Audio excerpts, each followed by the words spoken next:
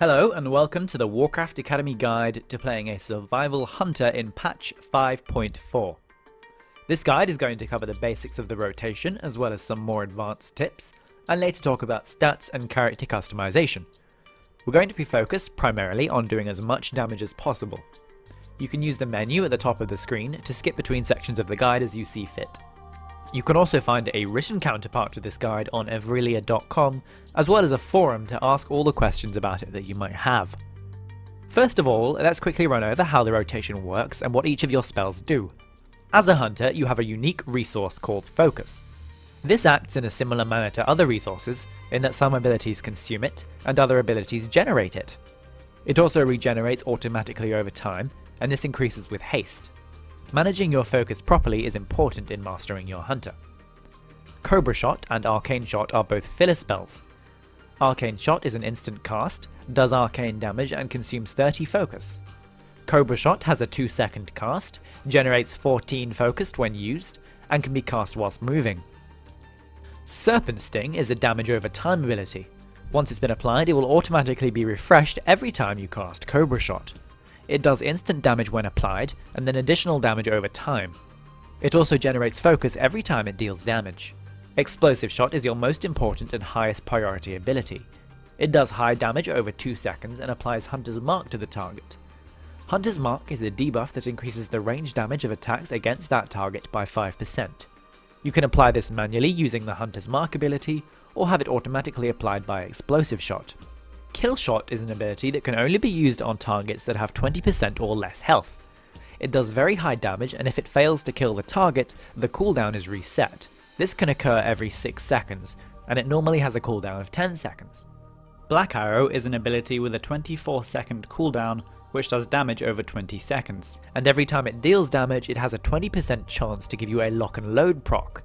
This lock and load effect is a buff that causes your next 2 explosive shots to cost no focus and have no cooldown. You'll also get a guaranteed lock and load proc every time your freezing trap or ice traps activate successfully. Lock and load can only proc once every 10 seconds. Further, a Murder of Crows and Glaive Toss are all talents that are part of your single target rotation. Further instantly restores 50 focus and regenerates an additional 50 focus over 10 seconds. A Murder of Crows summons a flock of crows to attack the target for 30 seconds. It has a 3-minute cooldown by default, although this is reduced by 1 minute if used on a target below 20% health. Glaive Toss throws a glaive towards a target, dealing damage to each enemy struck along the way towards the target and on the way back to you. It slows targets that it hits. Other than these abilities, you have 3 major cooldowns. Rapid Fire increases your ranged haste by 40% for 15 seconds on a 3-minute cooldown. Stampede summons your entire stable of pets to attack your target. This is a high damage ability and should be used as often as possible throughout the encounter, whilst trying to overlap it with external haste buffs and your agility potions. Rabid increases your pet's attack speed by 70% for 20 seconds. This will be on autocast by default, but you'll want to turn it off autocast and use it manually for optimal use. For multi-targets, you have a few other abilities. Multi-Shot is your main AoE ability. This does damage to all targets within 8 yards of your initial target and applies Serpent Sting to each target hit. Barrage is a talent that you'll take instead of Glaive Toss on fights with multiple targets. Barrage automatically turns you to face your target and fires shots at everything in a 40-yard arc in front of you for 3 seconds, doing heavy AoE damage. Finally, you have a group of self-buffs called Aspects. You should always have one of these active. Aspect of the Hawk increases ranged attack power by 25%, and also reduces damage taken by 10% if you have it glyphed. Generally, you should have this buff active at all times unless you specifically need one of the others. Aspect of the Cheetah increases your movement speed by 30%, but you become dazed when struck. This can be useful when paired with the glyph if you need the increased movement speed. Aspect of the Pack is similar to Aspect of the Cheetah, but it affects everyone within 40 yards of you. This should be used with extreme caution unless you want your fellow raiders to be very angry at you when they're dazed. So now that we've gone over how each of your spells work, let's talk about how to apply them in your rotation. Your first priority is to ensure that Hunter's Mark is applied to the target. Usually you'll apply this once to a target before the fight begins, and from then on it'll be automatically refreshed with your Explosive Shot. You can only have one Hunter's Mark up at once. If there are multiple Hunters in the raid, it can be beneficial to keep Hunter's Mark up on different targets so that you each benefit from increased AoE damage. You should be using Explosive Shot on cooldown. Every time you get a lock and load proc, you should spam cast Explosive Shot until you can't cast it anymore. When you have the tier 16 4 set bonus, occasionally your lock and load procs will not be consumed. This simply means that you can do extra explosive shots before the buff falls off. You can safely explosive shot as many times in a row as you want. The damage over time is additive, so none of the damage will be wasted. When the enemy is below 20% health, kill shot is next on your list and should also be used as often as possible. Remember that kill shot's cooldown will reset if it fails to kill its targets, so you can effectively use it twice in a row each time before triggering its cooldown. Next, Black Arrow should be used on cooldown. Now, Black Arrow is a 20-second debuff with a 24-second cooldown. However, when you get the Assurance of Consequence trinket, the cooldown may be shorter than the debuff. When this happens, you'll need to wait until just before the final tick of the existing debuff before you cast it again, because you want to maximize the number of ticks you get without losing any uptime. Alternatively, you can just cast it on another target as soon as it's available, provided that the target will live for its full duration. If you're using a Murder of Crows, use it on cooldown next. You should only use this talent on enemies that will live for its full duration. Next, make sure Serpent Sting is applied to the target. From here on, it will automatically be refreshed by Cobra Shot. When you have the tier 16 4 set bonus, you may find that you're casting so many explosive shots that your Serpent Sting falls off before you can Cobra Shot. If this happens, you'll need to manually reapply your Serpent Sting. Glaive Toss should be used on cooldown if you're using it. If possible, try to position yourself so that Glaive Toss will hit multiple targets on the way to its final target so that it does extra damage. Other than that, you can use Arcane Shot and Cobra Shot to control the amount of focus you have.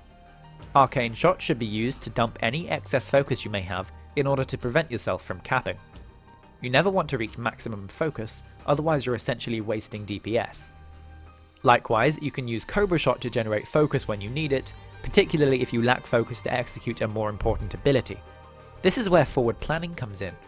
As a hunter, it's extremely important to ensure that you have focus for your higher priority abilities so that you can use them instantly as they become available.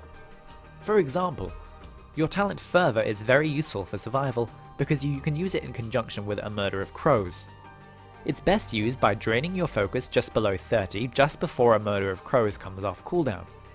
Immediately use Fervor, which will give you enough focus to use a Murder of Crows, which will then drain the focus back down so that none of it is wasted.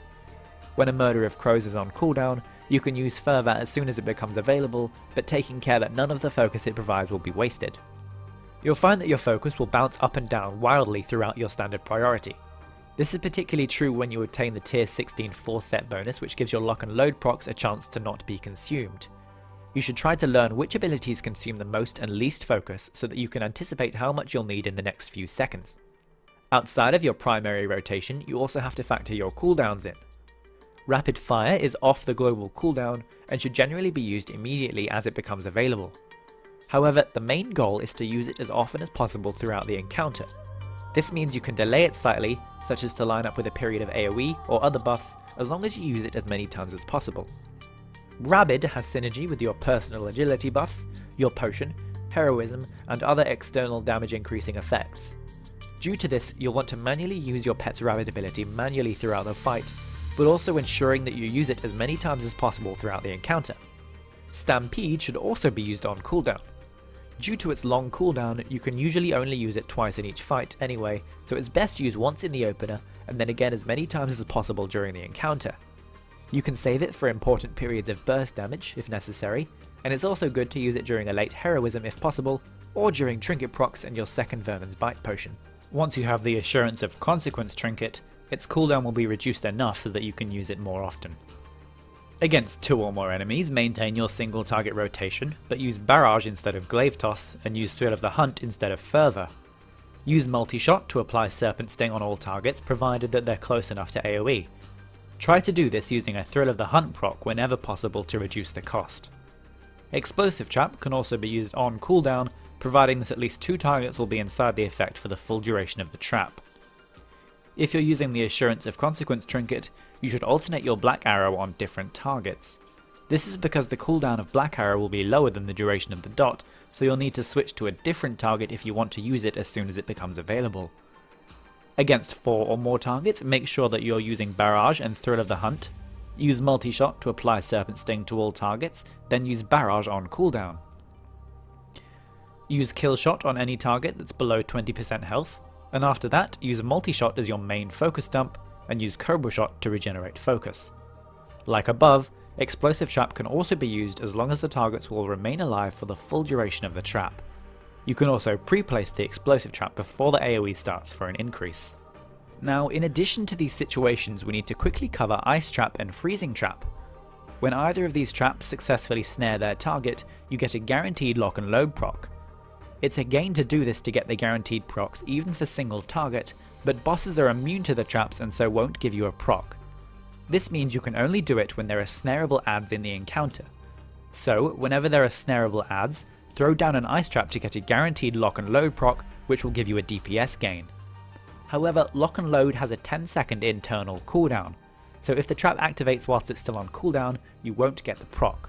Therefore, you need to use an add-on such as Tell Me When to track the cooldown of lock and load so that you know when you can safely use ice trap to get a proc as quickly as possible. So with all that information in mind, here's how to open up in an encounter. Apply a Hunter's Mark before the fight starts, and if possible, place an explosive trap on the position the boss will be tanked. Don't place it directly under the boss where he is before the pull, or the trap will trigger a ninja pull. Now, precast a cobra shot, timed to land as soon as the boss is pulled, and send in your pet. Use Stampede and Rabbit as soon as the boss is pulled, and then explosive shot immediately after. Apply Black Arrow and use Rapid Fire to help your focus regenerate faster. Use Fervor and then a Murder of Crows, and after that use Glaive Toss and finally apply Serpent Sting. From here, simply follow your standard priority list. Pets are an extremely important part of playing a hunter. Each pet provides a separate raid buff, and so the raid composition should be taken into account when deciding which would be the best pet to use. Try to pick a pet that provides a buff your raid would otherwise be without. On screen, you can find the best selection of pets to have available in your stable. This is not an exhaustive list of pets available, simply a selection of the ones that provide the most commonly missing buffs. Your pet should always be spec'd for ferocity, unless an encounter requires your pet to tank a hard-hitting mob. So, onto your character development choices. Your first priority is agility, and then hit and expertise, each up to their respective caps of 7.5%. After that, you should go for crit, then mastery, and then haste. Once you obtain the legendary meta gem, haste will gain some value for single target and be slightly better than mastery. However, in any fight that involves multiple targets, mastery is a much better choice. Given the nature of most encounters, you'll generally want to follow the listed priority above. With that in mind, these are the best gems and enchants to choose from.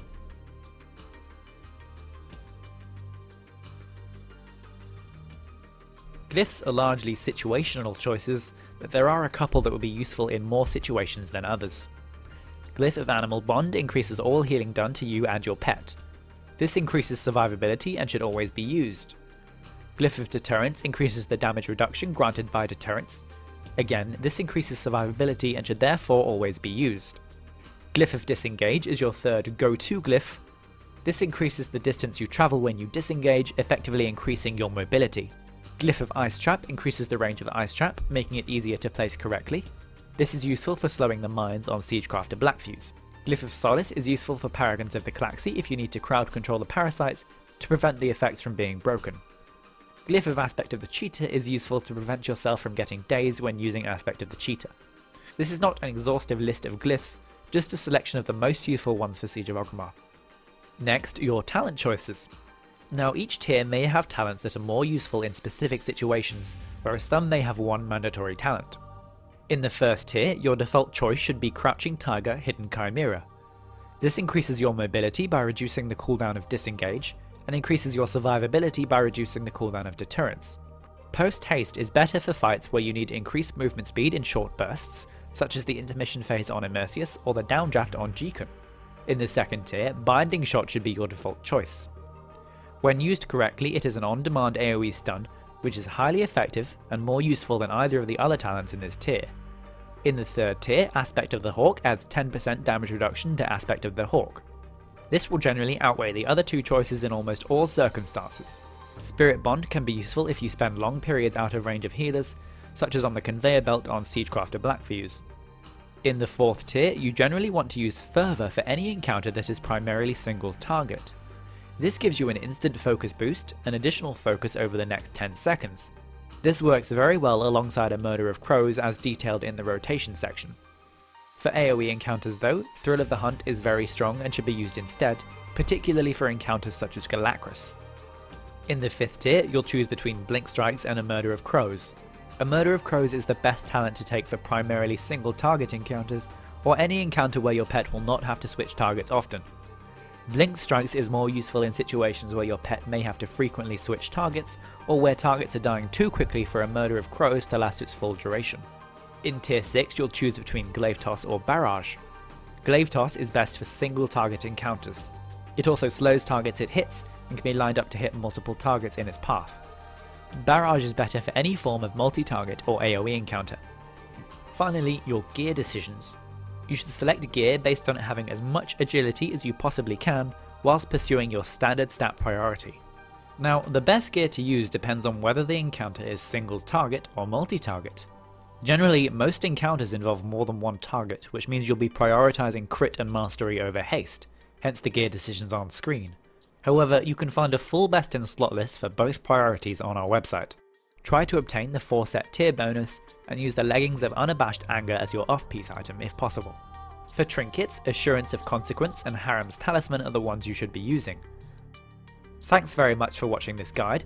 If you have any comments or suggestions, post them below or email us, and if you're interested in being coached by a top hunter, click on screen for more information.